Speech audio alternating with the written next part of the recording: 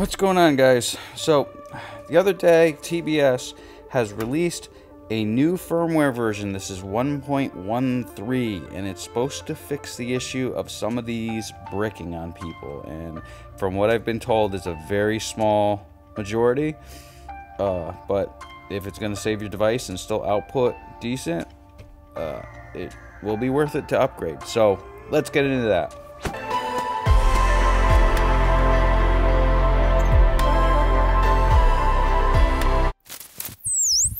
Alright guys, so if this one seems a little bit rushed and a little bit different than my usual, it's because it kind of is. I am supposed to be on vacation, supposed to be doing stuff around the house and getting stuff done, and I'm out here filming this for you guys because, well, it's kind of necessary. So this is kind of going to be a unedited version of what happens here, so there's going to be, you know, some extra ums and ahs and stuff like that.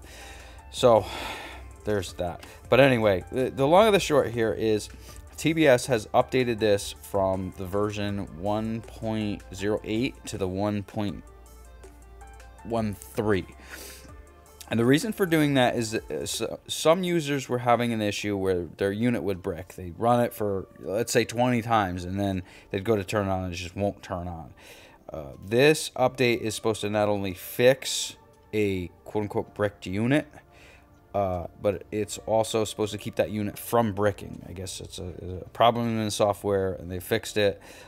This video, I'm going to show you what the power output is. So let's go through, check that this has been updated, and I'll just flash this on the screen quick here. This is, you can clearly see it's on the 1.13 firmware. You can see it is 100% done. So this is a unit that I also tested in my last video, the one that caused a little bit of uproar that wasn't supposed to cause some uproar. It was just somebody was concerned, well, a lot of somebody's was concerned with the 1.08 firmware and that it somehow decreased the power, and I wanted to put that to bed, but somehow it created a tizzy, and that's not what that video was meant to do. There was also some serious math problem issues in it that was quite comical. I figured I'd leave them in there for you guys to laugh at my expense. Yeah, so there's that. But anyway, let's turn this guy on. I've got a 20 dB attenuator right here. So let's go ahead into the menu system and change the attenuation to 20.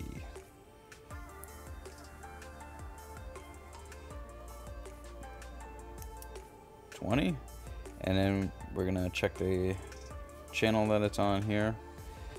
So let's plug this guy in and watch the menu system here. We're watching this light.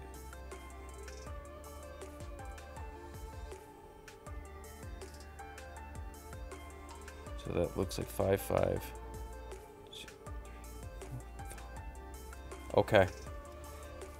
So that is on, and you guys didn't see that. That was damn near close to 2 watts. I'm at 1.76 watts.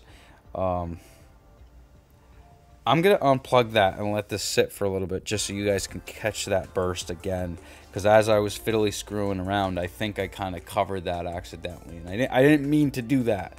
I was just making sure that this was on the proper channels, and it is. It's on.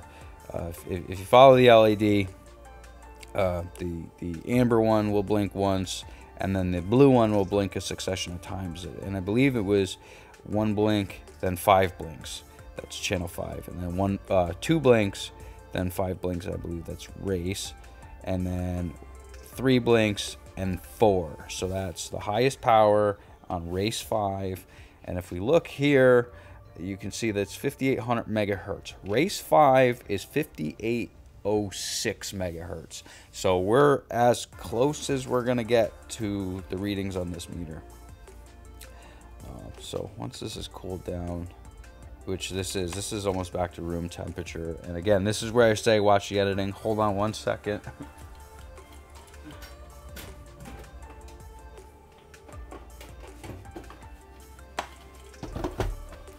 Again, I usually pull this stuff out, so I apologize. This is just, I gotta get this video out to you guys. So we're gonna check the ambient temperature in here. I'm gonna go with Fahrenheit. So right here, actually, let me go away from the meter here. 6501 is the max temperature there.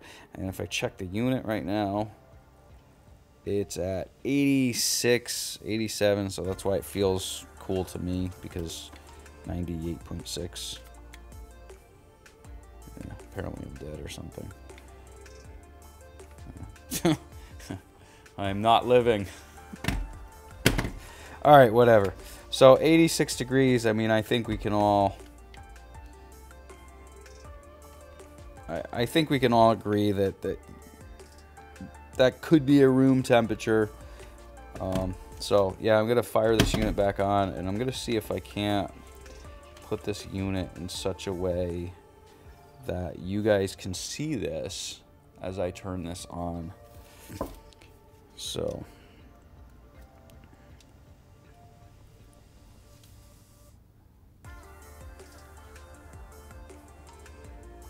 alright, so there we go. That thing spiked up to like what, 1.8? We're at 1.6, 1.7, and a lot of this, if I just turn this, yeah, there we go. Look at that. If I just give this just a little bit of twist, so clearly this is got to be in one of my connections here that is changing the values, because that thing spiked up to 1.9 for a brief moment. Yeah, see, now it's down at 1.2 because I'm screwing with this, and it's getting heating up. But it will spike up to 1.9. So yeah, I can't test if this is gonna fix a unit from breaking. I can, however, test, or you guys can test, if you have a bricked unit, you should be able to plug in and it should see it as a bootloader. So yeah, this is jumping all over the place. Let me get it off of this because it's screwing up my readings here. What I'm doing is I'm letting this heat up. Should get to about 205 C, which I think is 115 something degrees. I don't remember off the top of my head. But I just want to make sure it stays at this 1 watt. And we're at 150, 155. So there's that. I mean, it's clearly 1 watt. So again, like I was saying, if you have a bricked unit, plug it in. It should see it as a bootloader, and it should update the device and allow you to fix it. If you have a unit that is performing well and you're not sure if this, like, that can't be tested. At least not with anything that I have, if it's gonna save a unit from breaking. But to see that the power output jumped to 2 watts, 1.9, something like that, on a unit that had previously put out, I believe, 1.4 watts max, that video that caused a tizzy, I'll link it again right there. That was this unit. That was this pigtail. That was this setup on the 1.08 firmware. So what this tells me is this 1.13 firmware is good. Update. I would even say if you got a unit on 1.07, go ahead and update this, because I'm getting the 1.92 that I was getting out of it initially on the 1.07 firmware. So for those of you who are wondering, yes, do it. It's safe, it's good, the unit is primo, and if that fixes the problem that some of you guys are having, where it bricks units, this is a win. Thank you, TBS. Thank you, not only for this VTX, but for standing behind it, fixing it, weeding through everything, and figuring out what little was wrong with it. And now we got a very usable well, not that we didn't have it, but you know, now we got a go-to VTX. This rocks. So if you enjoyed this video, click that thumbs up button, and if you haven't done it already, go ahead and punch that subscribe button, because you only get to do it once and it's fun. I'll catch you later. Peace.